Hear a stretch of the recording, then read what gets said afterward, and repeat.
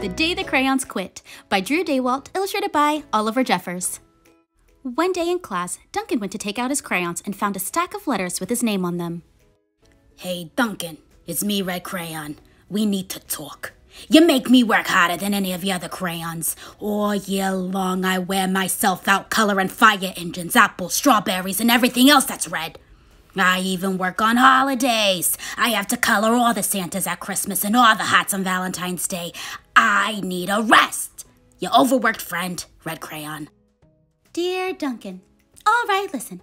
I love that I'm your favorite crayon for grapes, dragons, and wizard hats, but it makes me crazy that so much of my gorgeous color goes outside the lines. If you don't start coloring inside the lines soon, I'm going to completely lose it. Your very neat friend, Purple Crayon. Dear Duncan, I'm tired of being called light brown or dark tan because I'm neither. I am beige and I am proud. I am also tired of being second place to Mr. Brown Crayon. It's not fair that Brown gets all the bears, ponies, and puppies while the only things I get are turkey dinners, if I'm lucky, and wheat. And let's be honest, when was the last time you saw a kid excited about coloring wheat? Your beige friend, Beige Crayon. Duncan, Gray Crayon here.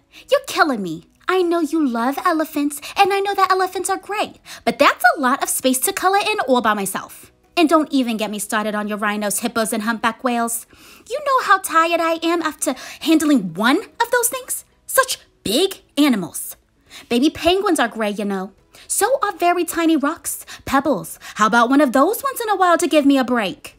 Your very tired friend, Gray Crayon. Dear Duncan, you color with me, but why? Most of the time, I'm the same color as the page you're using me on. White. If I didn't have a black outline, you wouldn't even know I was there. I'm not even in the rainbow. I'm only used to color snow or to fill an empty space between other things. And it leaves me feeling, well, empty. We need to talk. Your empty friend, White Crayon. Hi, Duncan. I hate being used to draw the outline of things that are colored in by other colors, all of which think they're brighter than me.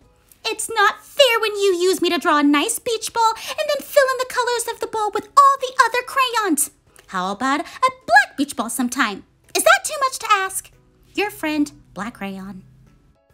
Dear Duncan, as Green Crayon, I am writing for two reasons. One is to say that I like my workloads of crocodiles, trees, dinosaurs, and frogs. I have no problems and wish to congratulate you on a very successful coloring things green career so far. The second reason I write is for my friends Yellow Crayon and Orange Crayon who are no longer speaking to each other. Both crayons feel they should be the color of the sun. Please settle this soon because they're driving the rest of us crazy. Your happy friend, Green Crayon. Dear Duncan, Yellow Crayon here. I need you to tell Orange Crayon that I am the color of the sun. I would tell him, but we are no longer speaking. And I can prove I'm the color of the sun, too. Last Tuesday, you used me to color in the sun on your Happy Farm coloring book. In case you've forgotten, it's on page 7. You can't miss me. I'm shining down brilliantly on the field of yellow corn. Your pal and the true color of the sun, Yellow Crayon. Dear Duncan, I see Yellow Crayon already talked to you, the big whiner. Anyway, could you please tell Mr. Tattletale that he is not the color of the sun? I would, but we're no longer speaking. We both know I'm clearly the color of the sun because on Thursday, you used me to color the sun on both the Monkey Island and Meet the New Zookeeper pages in your day at the zoo coloring book. Orange, you glad I'm here? Ha! Your pal and the real color of the sun, Orange Crayon. Dear Duncan, it has been great being your favorite color this past year and the year before and the year before that. I really have enjoyed all those oceans, lakes, rivers, raindrops, rain clouds, and clear skies. But the bad news is that I'm so short and stubby I can't even see over the railing of the crayon box anymore. I need a break. Your very stubby friend, Blue Crayon. Duncan? Okay, listen here, kid. You have not used me once in the past year. It's because you think I'm a girl's color, isn't it? Speaking of which, please tell your little sister I said thank you for using me to color in her Little Princess coloring book. I think she did a fabulous job of staying inside the lines. Now, back to us. Could you please use me sometime to color the occasional pink dinosaur, or monster, or cowboy? Goodness knows they could use a splash of color. Your unused friend, Pink Crayon. Hey Duncan, it's me, Peach Crayon. Why did you peel off my paper wrapping? Now I'm naked and too embarrassed to leave the crayon box. I don't even have any underwear. How would you like to go to school naked? I need some clothes. Help! Your naked friend, Peach Crayon.